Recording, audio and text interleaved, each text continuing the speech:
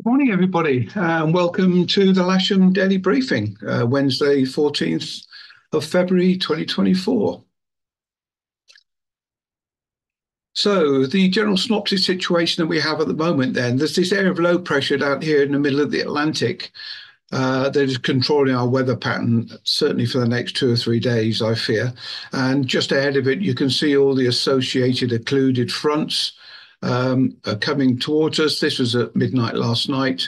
And if we look at literally, oh, sorry, that was midnight last night. But if we look at literally 12 o'clock today, this occlusion sat right on top of us. We're in a very, very moist, warm sector area, southwesterly flow. The spot winds are 30 degrees down 240 pretty well all day. That slide's not working at the moment, but what it is a nice demonstration of what the cloud is doing above us. And this is at 8:30 this morning, and it's pretty well like that throughout the day. The rain associated with that is very clear on this chart here.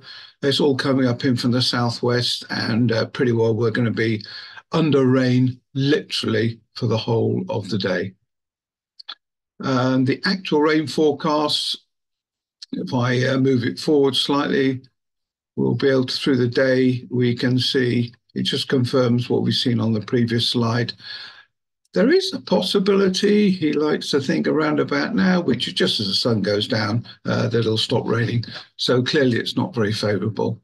Local area forecast is showing rain, drizzle, fog, overcast, mist, fog, overcast, fog, and drizzle. So I think that pretty well gives a good idea of what's happening. And actually, if you look at the humidity, the lowest the humidity gets is 97% at 1 o'clock this afternoon. So it's just going to be desperate, really. GFS is showing a max temperature 11, and with no surprises, the dew point is 11, which is why we have what we have. Beautiful view outside the window, southwesterly wind, but totally overcast. Actual weather forecast at last moment, it's indicating a split actually of about 1.5 degrees between temperature and dew point, but otherwise no surprises. Odium is showing southwesterly wind, vis 4,000 meters, overcast at 400 feet and light drizzle, and that pretty well is throughout the day. 500 meters, light drizzle and rain, 3,000 meters, light drizzle and rain, and that's pretty well mirrored by the Farnborough forecast. 6,000 meters, broken cloud at 500 feet, and broken clouds, 700 foot, light rain and drizzle pretty well all day. Top meteo is indicating low cloud and crud all day, and no surprises that sky sight is indicating exactly the same there.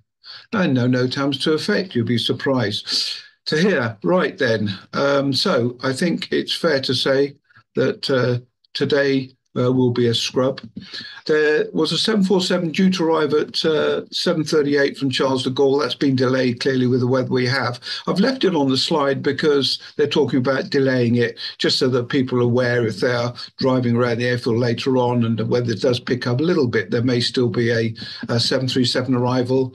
Low cloud and rain all day. No flying, sorry, Wednesday group, but the simulator is fully serviceable and available. I'm here all day. If anyone has any burning issues they'd like to discuss with me, apart from a meeting at 1 o'clock I should be free throughout the day. So thanks very much for your time, and I'll speak to you tomorrow. Bye-bye.